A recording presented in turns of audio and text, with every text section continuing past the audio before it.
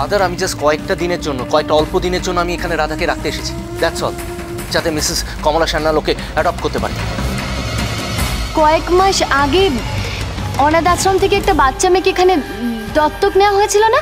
কই না তো। ঈশানীর বোধহয় আজকে আমার বক্তৃতা শুনতে খুব একটা ভালো লাগছে না।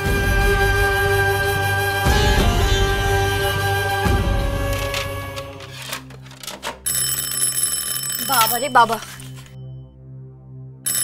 এত তাড়াতাড়ি আজ? আসছি আসছি। উফ, আরে বাবা আসছি তো। উফ, একদিন তাড়াতাড়ি এসে বাড়িটাকে একেবারে মা।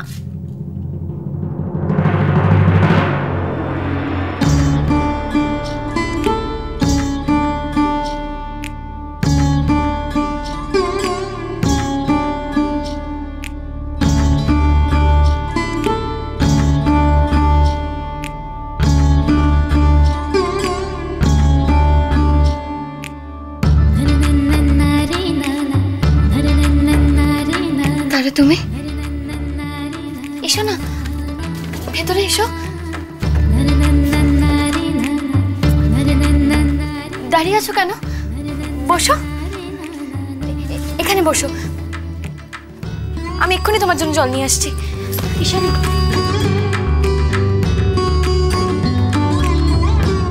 ঈশানী, আমি সত্যি খুব অনুতপ্ত। তুমি আমাকে ক্ষমা করতে পারবে?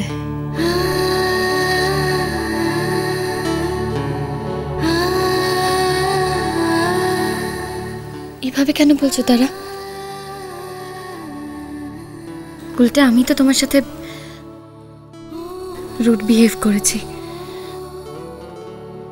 বিশ্বাস করো, এছাড়া আমার কাছে আর কোনো উপায় ছিল না, কোনো রাস্তা ছিল না আমার কাছে। তোমার এগেনস্টে কথা বলতে আমার নিজের যে কতটা কষ্ট হয়েছে আমি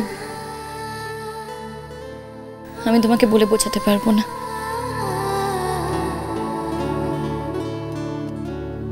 আইনের দিক থেকে দেখতে গেলে বিজলিরই কিন্তু রাধার অধিকার পাওয়া উচিত। আমি জানতাম তখন যে তুমি রাধাকে কতটা ভালোবাসো, একেবারে নিজের মেয়ের মতো। সব জেনেও আমার কাছে কোনো উপায় ছিল না। আমাকে বিজলির পরেই থাকতে হয়েছিল, শুধুমাত্র আইনের কথা ভেবে।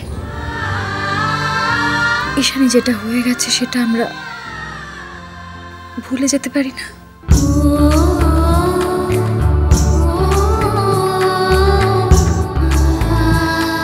সে তো আমি কবেই ভুলে গেছি তারা। তোমাকে কষ্ট দিয়ে আমি যে নিজে কতটা কষ্ট পেয়েছি আমি তোমায় বলে বোঝাতে পারবো না। তারা, তোমার যন্ত্রণা যে আমারও যন্ত্রণা।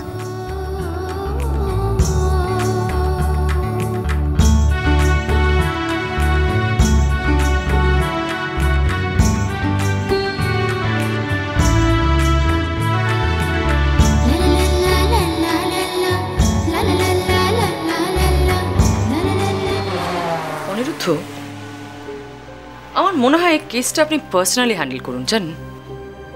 আপনি নিজে ইনভেস্টিগেট করুন। শশীকান্তকে দিয়ে ঠিক এটা হবে না, জানেন? কি হচ্ছে জানেন?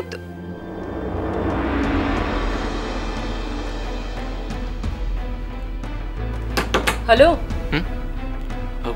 হ্যাঁ আপনি শুনছেন আমি আপনাকে কি বলছি? হ্যাঁ শুনছিলাম। মানে what is this happening? What the hell is this happening? আমি আপনার সঙ্গে একটা ইম্পর্টেন্ট কেস নিয়ে আলোচনা করছি আর আপনি কি ভেবে চলেছেন? আপনার মনটা কোথায় পড়ে আছে? কি ভাবছেন কি আপনি? হ্যাঁ, ওই অনাথ আশ্রম নিয়ে ভাবছেন? না মানে আমার মনে হয় অনিরুদ্ধ আপনি চাকরিটা ছেড়ে দিন। Better leave the job. পুলিশের চাকরি ছেড়ে ওই কি বলে সোশ্যাল সার্ভিস জয়েন করুন আর ওই অনাথ আশ্রমের সঙ্গে পার্মানেন্টলি অ্যাটাচড হয়ে যান।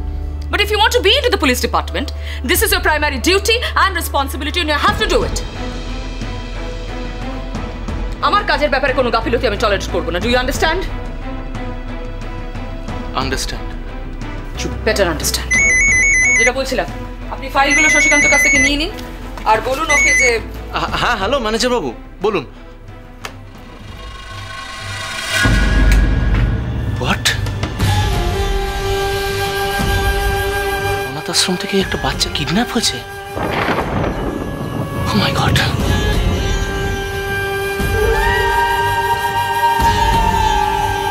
আরে এসো না, এসো এসো এসো, এইটা হলো আমার বেডরুম। চলো ওইদিকে। খুব ছোট্ট বাড়ি আমাদের, কিন্তু কেমন সাজিয়েছি বলো?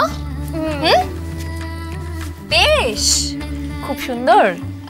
খুব সুন্দর আর কোথায়, আমি কি আর তোমার মতো করে গোছাতে পারি নাকি? তবে আমি যেমন পারি আমি তেমন করে ঘর সাজিয়েছি। তার ওপর তো আবার অনিরুদ্ধ, ওকে তো জানোই।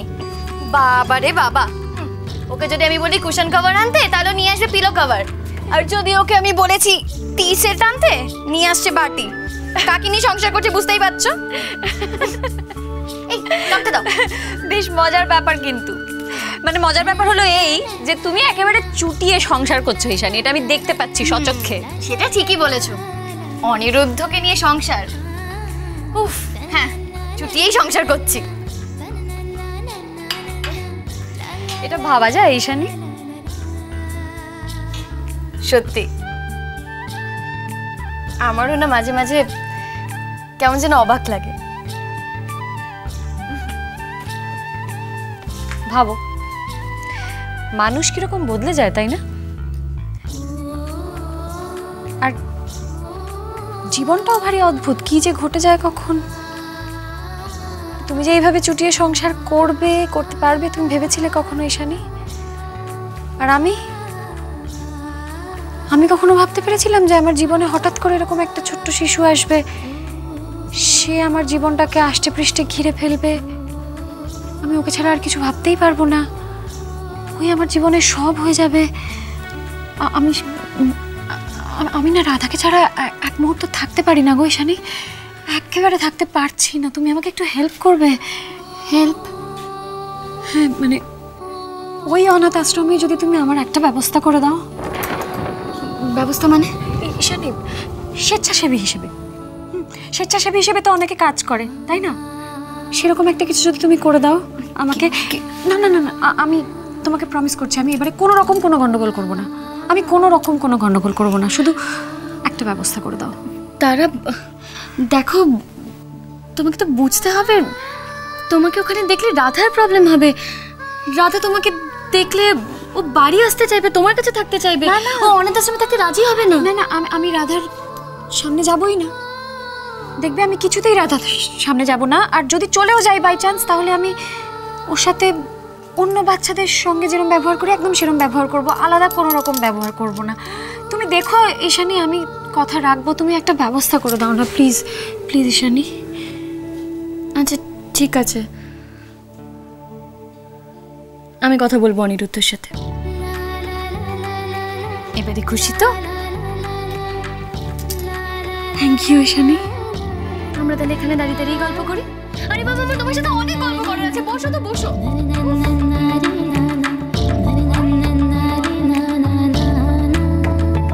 হোয়াট? এসব কি বলছেন? কি কখন হলো এসব? কখন হলো? কিভাবে? আসলে আমরা প্রথমে খেয়াল করিনি, ঠিক বুঝতেও পারিনি। আর কি করে বুঝবো বলুন? কখনো তো এরকম কোনো ঘটনা ঘটবে এটা তো আমাদের জাস্ট ধারণার বাইরে। ওই রাতে খাবার দেওয়ার সময় প্লিজ এসব লম্বা চওড়া লেকচার দেওয়া বন্ধ করুন, আসল পয়েন্টে আসুন, শর্টে বলুন কি হয়েছে নাকি। না মানে ওই খাবার দিতে গিয়ে। ঠিক আছে ঠিক আছে, একটা কাজ করুন, আপনি এখন রাখুন, আমি আসছি। ম্যাডাম বলছি। কি হয়েছে অনিরুদ্ধ? আর বলবেন না ম্যাডাম, একটা সাংঘাতিক কেস হয়েছে, অনাথ আশ্রমে কিডন্যাপ হয়ে গেছে একটা বাচ্চা। হোয়াট? কি করে? ম্যাডাম সেটা তো আমিও বুঝতে পারছি না। তাছাড়া একটা অনাথ আশ্রমের বাচ্চাকে কেউ কেন কিডন্যাপ করতে যাবে, আমি তো পুরো ব্যাপারটা ক্লুলেস হয়ে যাচ্ছি একেবারে। অনিরুদ্ধ, ঘটনাটা ডিটেল রিপোর্ট আমার চাই, as soon as possible. We have to find it out. Okay madam, আসছি। কোথায় যাচ্ছেন? এই যে আপনি বললেন যে অ্যাজ সুন অ্যাজ পসিবল, আমি অনাথ আশ্রমে যাচ্ছিলাম। আরে বাবা, অ্যাজ সুন অ্যাজ পসিবল মানে কি আপনাকে এক্ষুনি যেতে হবে? আমরা একটা কেস নিয়ে আলোচনা করছিলাম না, সেটাকে তো সলভ করতে হবে। মিনিস্টারের বাড়িতে চুরি হয়েছে, ওপর মহল থেকে কি চাপ আছে বুঝতে পারছেন? ওটাকে সলভ করি, তারপর যেখানে ইচ্ছে যান। ম্যাডাম এসব আপনি কি বলছেন? কি একটা বাচ্চার জীবনের থেকে বেশি ইম্পর্টেন্ট কোন একটা মিনিস্টার বাড়ি চুরি? অনিরুদ্ধ প্লিজ ম্যাডাম, প্লিজ, পারলাম না আমি। আসি। অনিরুদ্ধ, অনিরুদ্ধ,